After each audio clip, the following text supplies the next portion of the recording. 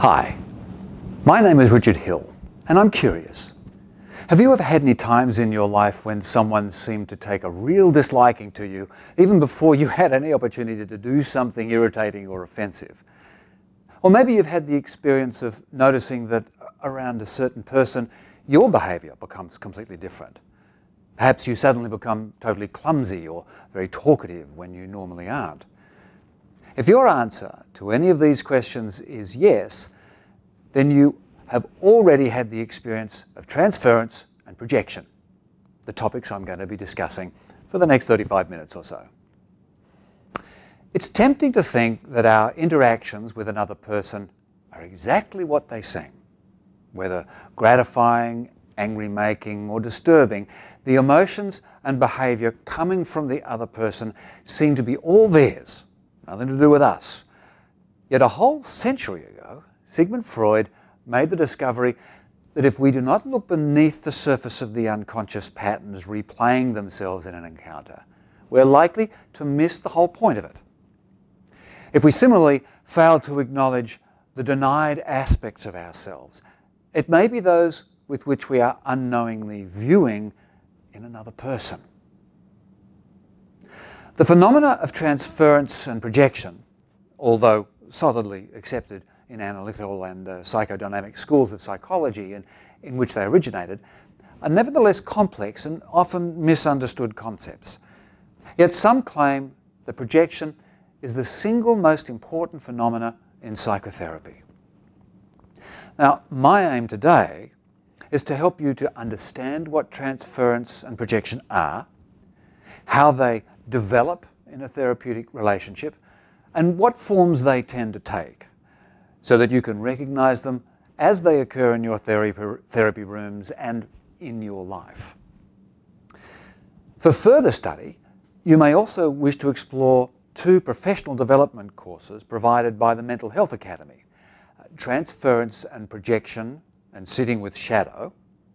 For more information, visit www.mentalhealthacademy.com.au. You should see that on the subtitles there.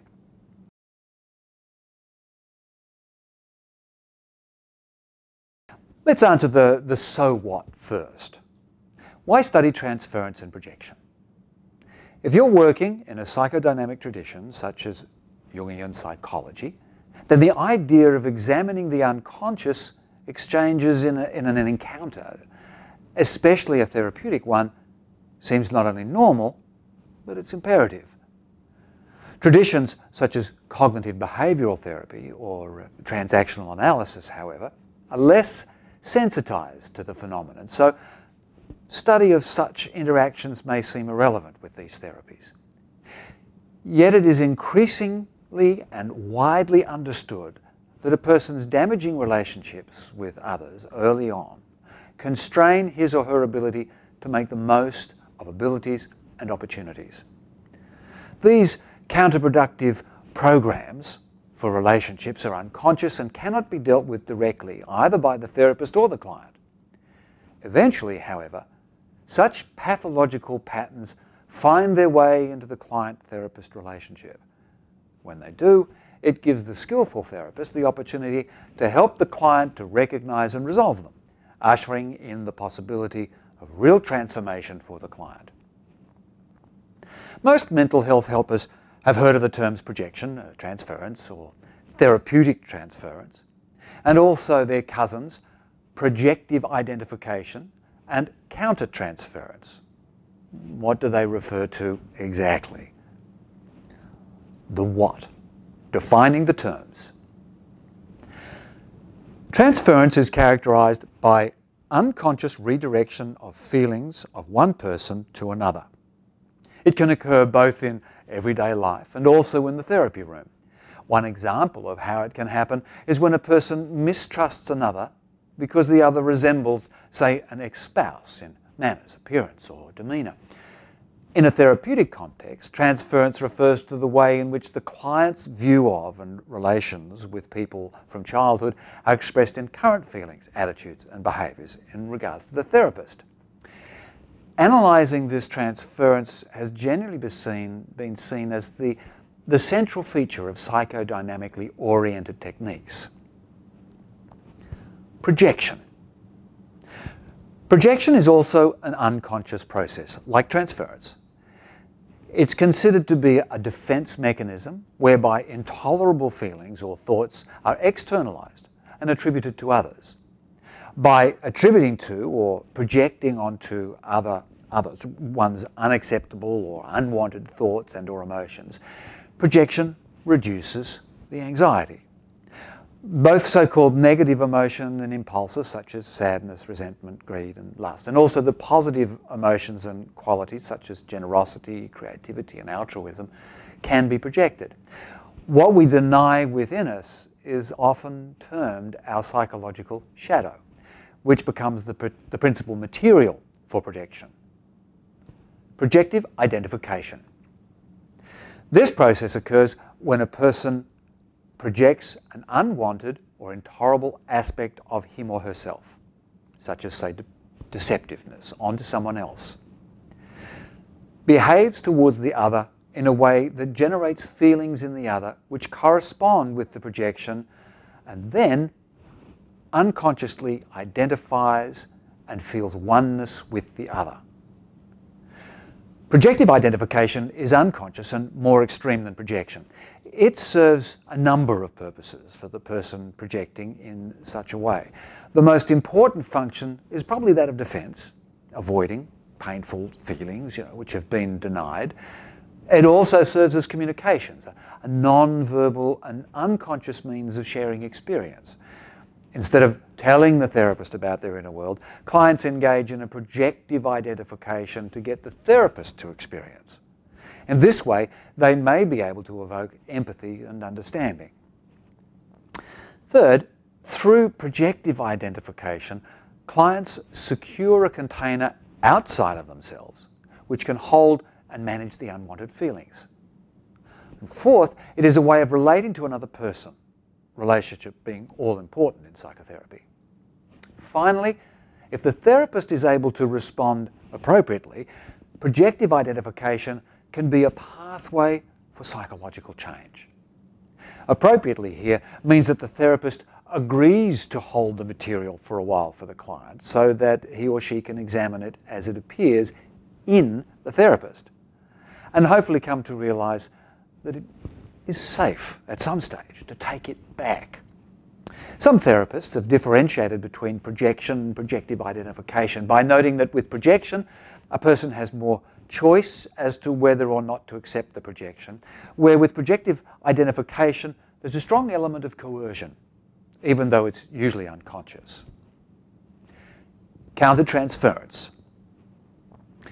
While this concept has shifted over the years, the general consensus now is that countertransference is the therapist's emotional reactions in response to the client's transference and projective identifications. More generally, it can refer to a therapist's emotional entanglement with a client. In psychoanalytical and psychodynamic psychotherapies, such as object relations therapy, transference and countertransference are not deemed to be bad. Rather, they are mined by the therapist for the useful information they contain about the client's processes.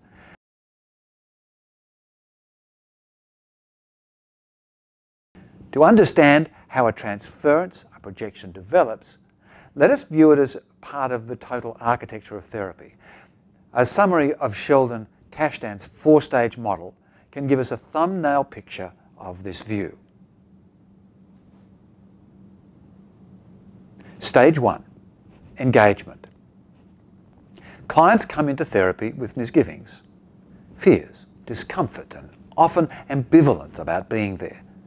Shortly after beginning treatment, the client may actually feel worse and wonder if he or she made the right decision by entering therapy. So the goal at this stage is to ensure that the client stays in treatment. Clients need a safe, caring relationship and to not have the therapy gallop ahead of them before they're ready. So the focus is on engagement, not on making interpretations. Discussion should go beyond the presenting problem, but the therapist should resist the temptation to do something. What the therapist does appropriately do at this stage is link factual client statements to affect, thus conveying empathetic understanding. For example, interventions such as, "You seem upset when you talk about this topic." An indication that engagement has been attained and that this stage is coming to an end occur when the client says that he or she is feeling better and begins to look forward to therapy sessions. Many clients believe they're cured at this stage and, well, perhaps want to stop coming. The wise therapist, however, must find a way to acknowledge the growth that has happened so far, but help the client to understand that the roots of the problem may not yet have been reached. If anything, only the surface might have been scratched. Stage 2, projective identification. As human beings, we construct a template for how to do relationship early on in our lives. It's constituted from how our primary caregivers, givers, related to us. We then take the template, including all the unfinished business of thwarted impulses and unmet needs, and try to inappropriately, well, stuff it into a surrogate who seems at some unconscious level as though they might be able to follow our unconscious instructions for how to behave with them in relationship. The therapist is that surrogate. So at stage 2, relational pathology begins to emerge. The client begins to session his or her template and begins to put it on or even into the therapist. Projective identifications now develop. The projector, the client, exerts unconscious but nevertheless often strong pressure on the therapist to accept and identify with the projections. The client projector may believe, albeit unconsciously, something about the therapist that is not totally true, but by relating to the therapist as if it were true, the therapist may identify with the client in a process called introjective identification. When this happens, the therapist can alter his or her usual behaviour to make the projection come true. And this is all done on an unconscious level. To explain how the therapist becomes drawn into the client's pathology and experiences an emotional reaction to the projective identification, thus completing the projective process, let's take an example of a projective identification of dependency. I think that might help. It's complex, I know. In this case, the client will make attempts to force the therapist into the role of saviour, such as by often asking for advice or experiencing frequent crises requiring emergency phone calls. The likely counter-transference of the therapist kicks in, with the therapist feeling overprotective of the client and having a strong urge to help the client. It's best to resist the urge to be helpful in such ways because doing so only succeeds in reinforcing pathology. Once the projective identification has arrived in the room, the therapist's goal is to bring it and the associated metacommunications out into the open, thus bringing the whole relationship into the room.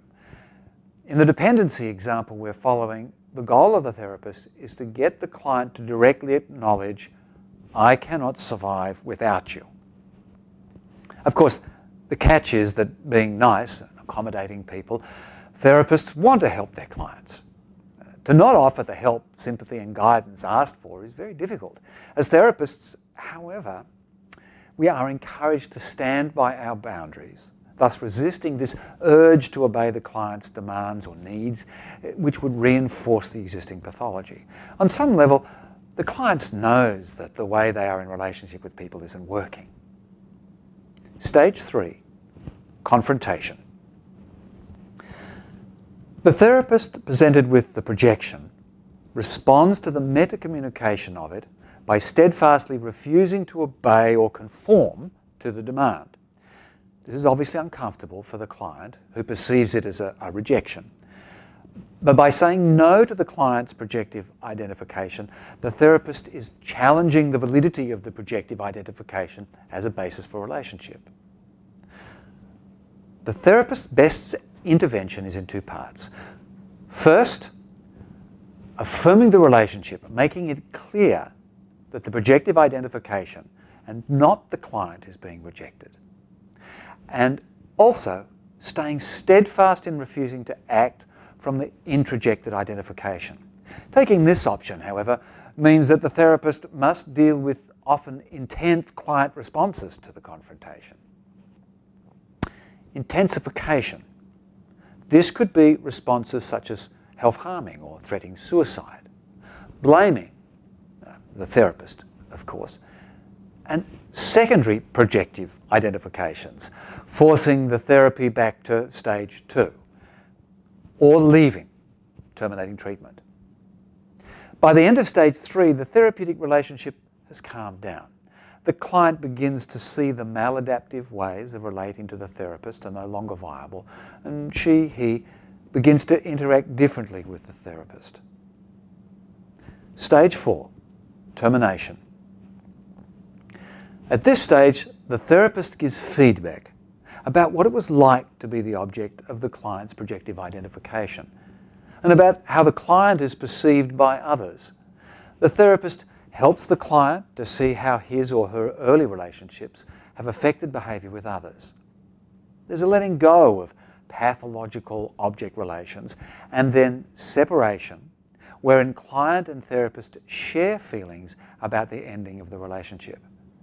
Getting a handle on the overall course of therapy with a focus on where the projective identification would come in and how they get worked through.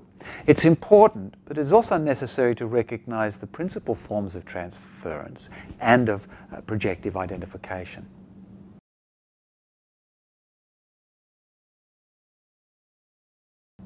The indicators of how a client was affectively traumatised appear in the form of transference takes.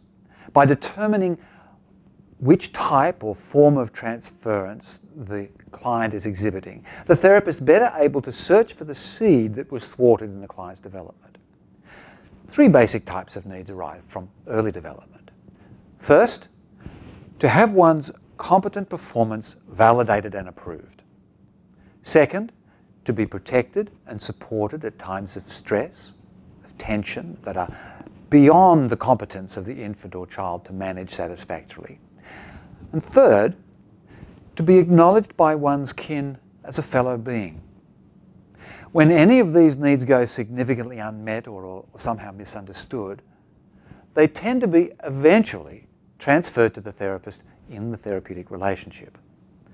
Heinz Kohut referred to these types of patterns respectively as the mirror, idealizing, and alter ego transferences. So let's look at the mirror transference. Psychotherapist Michael Bash notes that nothing is as reinforcing for the baby as establishing a contingent relationship between her behaviour and what is happening in the outer environment. Recruiting an appropriate, validating, affective response from the parent is especially critical for seeking competence in communication and in autonomous behaviour. The mirror transference, that demonstrates the client's need or wish for such validation from the therapist.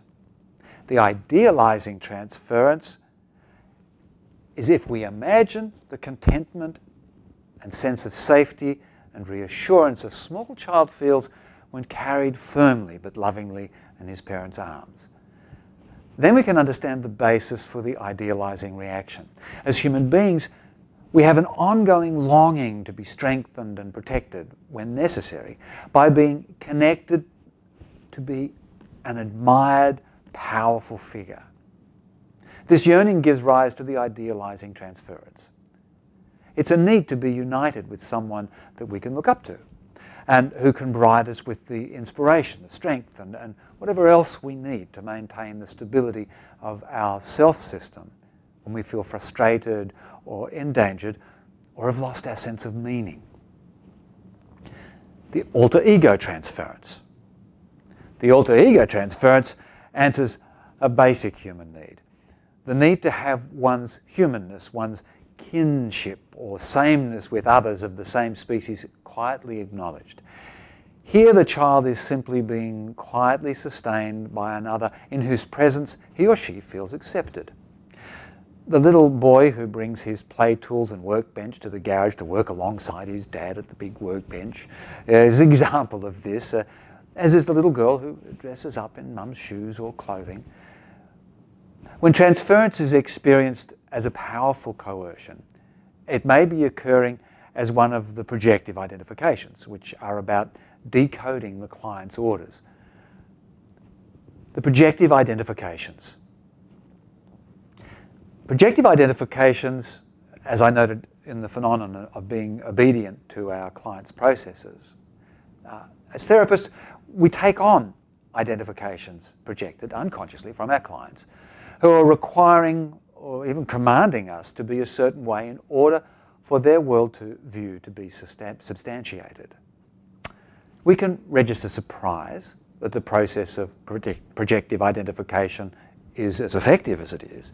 Now, after all, why would any sane thinking therapist subject him or herself to acting totally out of character all of a sudden with a client, especially when the new behaviour may be less than desirable? And the answer may be just as surprising. For all the work that most therapists believe that they have done on themselves, the reality is that client projective identifications succeed partly because the projected material somehow resonates with us. There is some aspect of it which finds what psychotherapist Peter Hubbard calls an anchor within us. So let us take a practical example of how that works. Let's say that a client is commanding us to be sexually attracted to him or her. Given the overwhelming taboo of any sexual encounter at all with clients, most therapists would be horrified to discover that they were actually getting aroused by a client. But the anchor in this case may be that the client is just the sort of person that we would tend to be attracted to. The reason to include information about the anchor here is that we cannot deeply understand projective identification without including our role in the whole process, including our countertransference, which is also very real. Early psychodynamic therapies tried to do just that. But since the advent of object relations therapy and relationships, and the attempts to replicate unsatisfying early ones are acknowledged as the holy grail of psychotherapeutic healing. So the relationship with a therapist is the cornerstone of the psychotherapy. And the part of that relationship is how the therapist is affected by the client. With that caveat in mind, let's turn to an explanation of the principal types of projective identification with an eye to decoding them.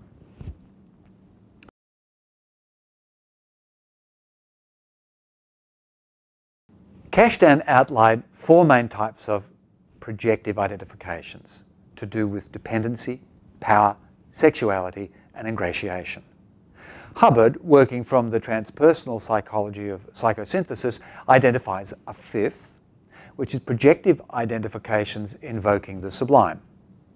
We look at each in terms of the relational stance that the client is taking up, the consequent metacommunication, what the command or induction to the therapist is, and the implied or else, the deep-seated need that the projective material is attempting to meet or defend against.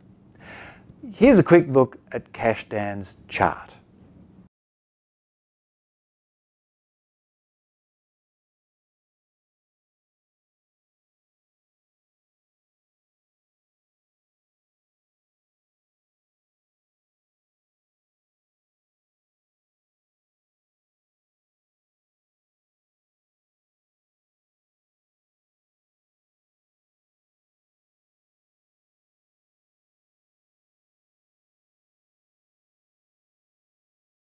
Let's explore each of the projective identifications. Dependency. The aim of dependency projective identification is to force the other to help. Those employing such a defense mechanism look for someone else to offer help and support to them, even though they can usually work the problem out for themselves. Despite the innocent appearance of the calls for help, the underlying message on the covert communication level is, I cannot live without you. Such projections are expressions like, What do you think? What should I do? Can you help me? And I do not think that I can do that alone. If people using dependency projective identification do not get the help they are coercing others to provide, they can respond with hysterical crying, depression, and even suicidal tendencies. Often their early childhood, covert, messages from caregivers were, the more you obey your mother's orders, the more your mother loves you. What is so challenging for the therapist, especially a newly trained one, is that the requests for advice or help made by the client in establishing the projective identification are often, well, really plausible. One new mother with profound post-traumatic stress disorder from multiple sources asked if the therapist could come to her home, or as she couldn't get a babysitter in order to go to the therapist's room, nor could she leave the breastfeeding baby for very long. A borderline client explained to a therapist that she really wanted to come to therapy, but the therapist's room were a 45-minute walk from the nearest bus stop at the hour she wished to come, and she had no car. Could the therapist, she asked politely, come pick her up from the bus stop? She really, really wanted to come for the session, she said. It seems that more women than men use this projection identification. Power. Have you ever been in the therapy room or in regular life with someone around whom you are suddenly very incompetent? You know, whether your sudden new behaviours, you can't park properly, you give a poor presentation when you usually give a really good one, or just forgetting things that you would normally tell a client. The chances are that if you don't experience yourself in this way with most other people, you're the recipient of a power projective identification. In this defense mechanism, there is the desire to dominate others by making them feel insufficient. The covert messages are, do exactly what I say, obey me, you cannot live without me. There is the belief that the other cannot do anything right unless he or she behaves like the projector. Mentally or physically handicapped, chronically diseased or alcoholic parents who cannot care for their children, and who indeed require care from the child, often produce children who feel unwanted and in danger of being abandoned. Because it's too scary to imagine mother abandoning them, such children imagine that they control mother's behaviour, and in dreams and fantasies live as though they do. The seeming flip side of dependency, power, takes control as its relational stance. The projector's meta-communication to you as a therapist is that you can't survive without him or her. So she or he needs to make you be or act incompetent so that it can be demonstrated that he or she is powerful and needed. Of course, what the person really needs is to be able to separate, individuate, and know him or herself as whole regardless of who else is around to interact with. But that's far too scary on its own. It's much easier to go for power over another with threats to leave.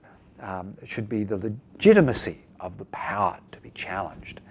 If this doesn't make sense, take for evidence of this dynamic the typical abuser. He never seems to be the one terminating the relationship. Even though he claims that she is so bad, however he defines it, that she needs to be beaten fairly regularly, she's never bad enough that he actually leaves. So the relationship gets broken up when she finally finds the strength to decide that she isn't incompetent and helpless as she's been led to believe or had projected onto her. Once she knows herself as competent and self-reliant, well, the gig's up. She's gone. He needs a new recipient for the projection. Power is more typically a male-projected identification, although emotionally abusive projected identification is sometimes seen amongst females as a form of dominating power. In the therapy room, power and control issues can be around everything from how and when the sessions are scheduled to topics the therapist is not allowed to discuss, to rebukes for what the therapist has done wrong, One highly narcissistic woman in couples counselling severely criticised the therapist for accepting as a gift a book written by her husband, of whose work she was intensely jealous. The woman said nothing when her husband presented it to the therapist in one session, but she came in the next time extremely angry that the therapist had incompetently and unethically accepted something from him that had nothing to do with our couples counselling. Oh yeah, nothing at all. You can see the message here. Sexuality. In the too hot to handle category, there is always sex. The person who uses a sexuality projective identification forces the other to experience erotic reactions. Messages with sexual content are projected as covert communication. The person using the projective identification may have been the child whose mother gave him the covert message, "You're desired as long as you make me feel excited and stimulate me." As different from relationships that have normal sexual content, ones in which there is sexuality projective identification do not have a spontaneously arising sexual function. They're not impulsive. Integration. The self-denying person who always puts her own needs last is the one likely to use ingratiation, projective identification.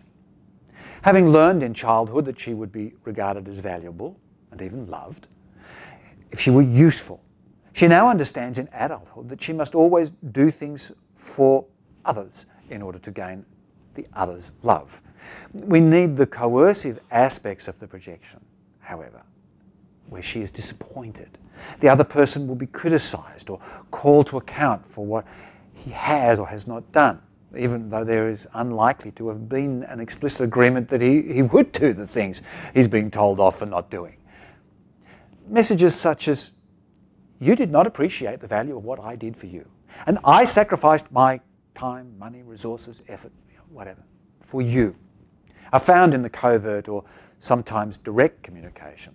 The recipients of ingratiation projective identification generally feel obliged to express gratitude, because the aim of the person using this mechanism is to be appreciated, and the need is for self-appreciation. One of the meta-communications is, "You belong to me." One therapist had a lovely client named Mark, highly educated and well known on the speaker circuit in his area. Mark came to the therapy with the relentless mantra, "I'm not good enough." In therapy, he was a very cooperative, hard-working client, trying every suggestion that came out of the sessions in order to start feeling better about himself. He reckoned that the therapy was working, and before too long was in a habit of saying at least once during every session, "I appreciate you," to the therapist. Mark registered to attend a day-long course the therapist was running. He arrived on a somewhat brilliant sunny day, saying with mock sternness to the therapist, "You're competing with sunshine," which really was code for, "You should really appreciate me for being here under such conditions." He made similar remarks about his efforts at other times. The therapist believed that they had a good therapeutic alliance, but she noticed that she always felt obliged to go the extra mile for Mark. Her rationalisation that he deserved it may have been her recipient's reaction to an ingratiating induction. "You owe me." Sublime. Less well known than Cashdan's 4 types of projective identification is this one identified by Hubbard. A person whose relational stance is devotion, obeisance, or worship should, in the full flowering of the New Age, not be a surprise yet get a sublime projection identification may not always be easy to spot. Moreover, it does not appear on the surface to be as lethal as some of the other projective identifications. It's about those who are unable to own their own divinity, projected onto somebody else, someone chosen as the guru to carry their inner gold, as James Robin Johnson calls it, for them. The would-be disciple conveys the meta-communications, "Connect me, bless me, enlighten me." The recipient of the projection is ordered to be divine and godlike, and most certainly not allowed to have feet of clay. This projective identification is illustrated well in the movie The Man Who Would Be King. In it, Sean Connery plays a person who travels to a remote region of a developing country. The symbol of his pendant is the same as that held by the natives of the region, who are awaiting a king. They've been told that when their king, who is held in tribal legend to be a demigod, finally comes to them, he will be bearing that symbol. The natives accordingly make the Connery character into their king. They project onto him their disowned divine selves. And the Connery character, for his part, strives to be kingly, if not perfectly godlike, and all is well in the kingdom for a while. The natives know, however, that a true king, being godlike, never bleeds. The induction to be perfect or godlike. So things fall apart one day when the king sustains a slight wound and starts bleeding. The resultant disappointment is too great for the king's worshippers, the people of the region, and they see that their king cannot carry their projection, and in accordance with the or else of this projective identification, they crucify him. Well, they behead him. But the sublime projective identification in the therapy room may be the client who sees the therapist as the enlightened one with all the answers. If ever there was a halo effect, it would be seen in the aura perceived by such projectors around the recipient of the projected sublime urges, deserved, realistic or not. Even for truly humble therapists who make no pretensions to perfection or enlightenment, there's a strong pull to act from the covert commands to be divine. As with other projected identifications, there is likely to come a day when the therapist does something wrong. A little late for an appointment, falls asleep during a session, it's not good, but it does happen. Makes some remark that the client finds offensive. As the therapist slips off the pedestal under which he or she is being thrust, there's a vivid, real-life opportunity in subsequent relating to show the client that even though the therapist may have slipped off the pedestal, divinity is still a valid attribute to own. It can be managed by holding a point of tension with one's eminent humanity, the part that comes late, gets sleepy in session, and sometimes makes insensitive remarks. For the client to see that it's possible to live up to divinity, now that it is acceptably mixed with humanity, the client may be willing to take back his projected material, the inner gold that was too frightening to own before. Thus, there can be a happier ending, without crucifixion or beheading, which is helpful, for the man who would be king for themselves. Reviewing the table of projective identifications and consequent behaviours engendered in both client and therapist, we can smile a little at ourselves as a species. We truly do some amazing psychological contortions in order to gain that all-important acceptance. Yet looking more soberly at these defence mechanisms, we can appreciate how projective identifications are attempts to repair, undo, or mitigate serious levels of psychopathology in the self. In the happiest scenario, the wise therapist can pick up on what is happening with the client and allow the projected material to come into him or herself as an introjected identification, which he or she can then, over time, patiently and compassionately transmute and hand back to the client with the earnest meta-communication, hey, I've carried this stuff for a while and detoxified it. It's no longer radioactive. It will be safe for you to take back into yourself now, and you need it back. It's part of you. So such projections can, when accepted and properly worked with, be turned into empathetic tools in order to make or re-establish contact with a client. Originating an obstacle to the client's growth, they can be transformed through skillful therapist effort and compassionate bearing on them into instruments of that same growth.